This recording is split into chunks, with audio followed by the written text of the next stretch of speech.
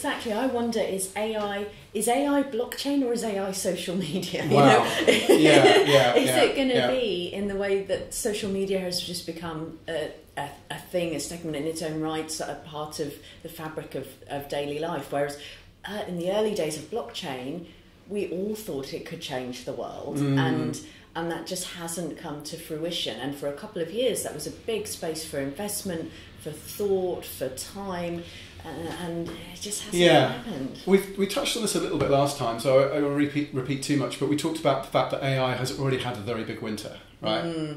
And this is possibly where it's kind of, the future is already here. It's just unevenly distributed, and like you overpredict the impact of things in the short term and underestimate long term. Holds true, I think, for AI. Also, the other big difference for me is blockchain has always been the sort of thing where it's a real technology innovation that's just struggling to find the use case. Whereas generative AI was adopted by 100 million people on ChatGPT within it was the most record-breaking sort of adoption cycle, was it? I think within a month or something. I may have got those figures slightly wrong, but it immediately sparked people's imagination from the sea level all the way down, and that's the big difference for me. Blockchain is still quite a niche community of people that understand it, and B, understand what the business challenges are that can be solved with it.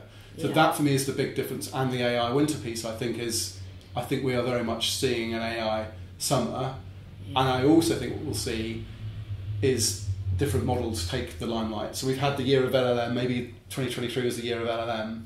I think next year, we'll maybe come to this the next episode, but I suspect other models will start to take centre stage, and we'll perhaps see a hype cycle around models rather than AI in general. I want to talk about that. Cool. Yeah, I think that's, maybe you've hit the nail on the head of that difference, is that anybody that's seen a sci-fi movie or is familiar with Asimov or H.G. Wells, they can grasp the concepts around LLM. Open and the pod bay doors down. They get it instantly. Whereas something like blockchain, like you said, it's a data technology. It's more nitty gritty.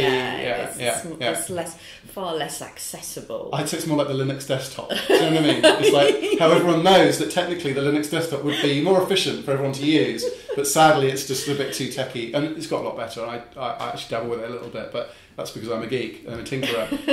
It's not generally there, but we may revisit that actually around the sustainability piece, given Microsoft's somewhat firm line it's drawing under the hardware it will support on Windows 11, which is quite interesting. And lots of devices in 2025, I know that's slightly outside of 2024, are going to no longer support, be no longer supported. So that's an interesting one that may push people down alternative routes.